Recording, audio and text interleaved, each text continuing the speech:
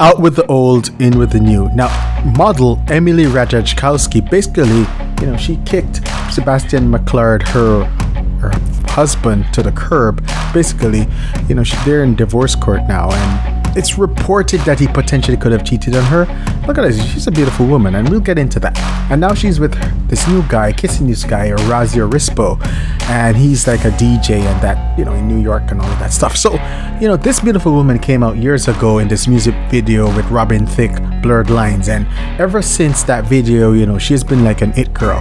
Now, I'm of the opinion that no matter how beautiful a woman is, there is a man that's going to get tired of her after a while, and maybe he was tired of her and he moved on to someone. Now, I don't condone cheating as a married man, but I do understand probably what had happened here.